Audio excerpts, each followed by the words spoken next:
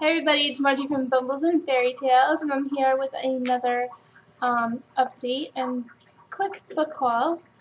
I actually don't have that much to show or talk about for that much. Real quick, there is a giveaway for the Spindlers going on. I believe it ends in the week.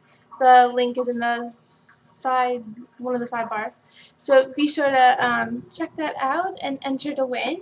I received an awesome package this week from, let's see, Random Buzzers. I got picked to be an ambassador. Official ambassador. And I got this the first ever time that I ever got like this cool package. It's got some pens to give out, some postcards to share, how to create your own book club, which I've been wanting to do for like ever, so that should come in handy. And I am on Team Mystic City, and I actually got 2 books, and this is due to be released, I believe, in the end of October.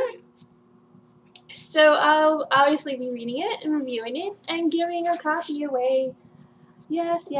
And this cover is absolutely gorgeous. It's got like that pearlish kind of shiny, sparkly to it, and for an ARC it's very impressive.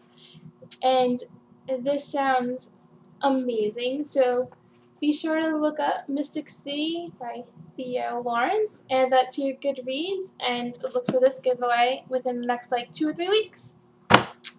And I also received from Spencer Hill Press, Touch of Death by Kelly Hashway. Isn't that cover pretty? She's so pretty, and I love whatever that is. I don't know if it's part of a shirt or a scarf, or it's just gorgeous. And received some swag from them too.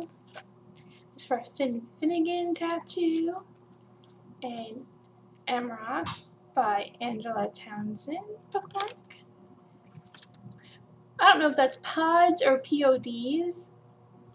But Michelle Pickett, I'm definitely going to have to look this one up. And Perfection by J.L. Spilding. I love that. Look at the eye. It's got like a butterfly in there. So this sounds amazing. It doesn't come out for a while. I believe it's in January that it's released. But I'll be reading it soon because it's just too good to put on the shelf for that long.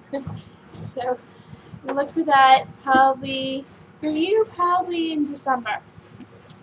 And then from Epic Reads, which is Harper Teen, I won a book via Twitter, and it got a little mangled by the UPS guy. He likes to throw my packages at my door sometimes. And that's Valkyrie Rising by Ingrid Paulson. And you can see it's all bent up, but I'm trying to nurse it back to health. And this sounds absolutely amazing too, and I'm definitely going to have to make time and try to read this before the end of the month too. And last but not least, I had to pick up a finished copy of The Raven Boys by Maggie Stiefvater, and the cover is just absolutely gorgeous. Even the inside, it's got like, I love when they add all this special stuff inside there. It's so pretty. I can't wait. I haven't read it yet. I gave away my ARC because I decided to get this. Real quick, I do have a new thing on my blog. There's one of those page things right on top. I have a section where every 18th, not the 15th, not mid-month, but the 18th. I just picked a random number, and it just happened to be the 18th of the month, every month. I'll be adding all the ARCs and whatever, paperbacks, hardbacks.